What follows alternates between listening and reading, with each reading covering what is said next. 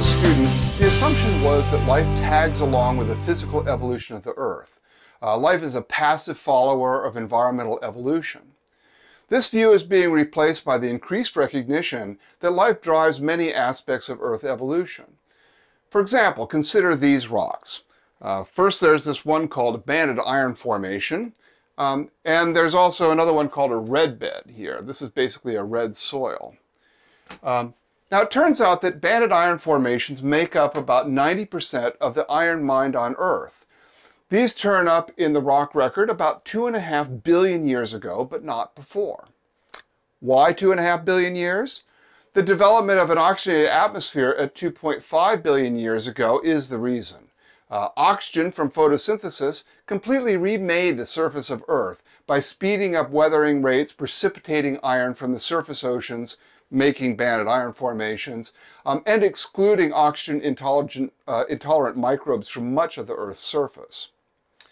A second rock type is shale.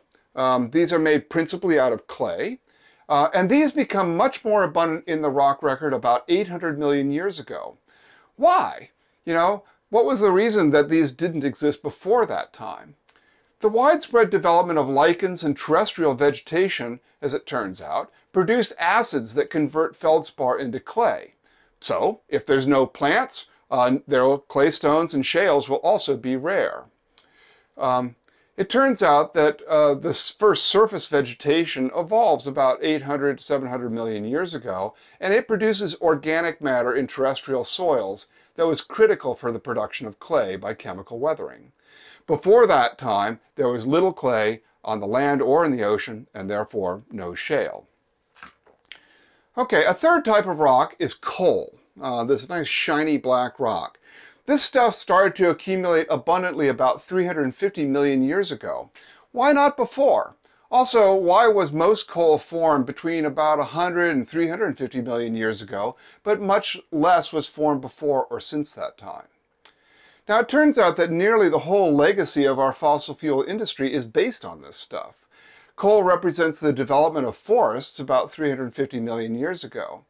The burial of lignin and woody plant material created the first coal deposits. Before that, we did not have coal at all. A lithology that directly evolved from the evolution of land plants. All right, the fourth rock type is chalk and limestones. Chalk is extensively mined to make concrete. This stuff started to accumulate about 250 million years ago. Why not before? Well, it turns out that chalk is a biogenic sediment made by the evolutionary appearance of calcareous plankton in the ocean. So until the calcareous plankton came along, no chalk anywhere. The last one I'm going to talk about is my little necklace here. This one is made out of New Zealand argillite and carved into this fishhook shape. The argillite is 290 million year old mud from the seafloor of Pan-Thalassiya, the giant ocean that once covered more than half the globe in the Permian.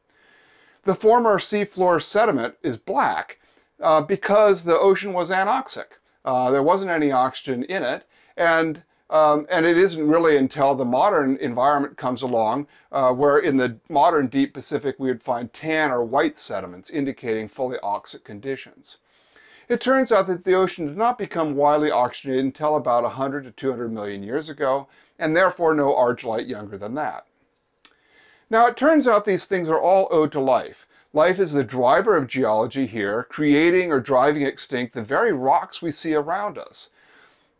This idea that life has completely altered Earth is a core theme of the class.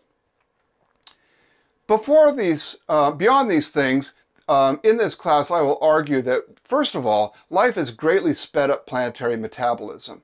Biological evolution has affected how fast nutrients are recycled, how fast weathering happens on land, and how fast erosion happens as well. Second, life has also buffered Earth's climate, dampening out the big swings in climate that used to happen. Chalk, for example, is critical in buffering planetary climate, as it will ultimately weather to take up more than half of the CO2 produced by industrial civilization.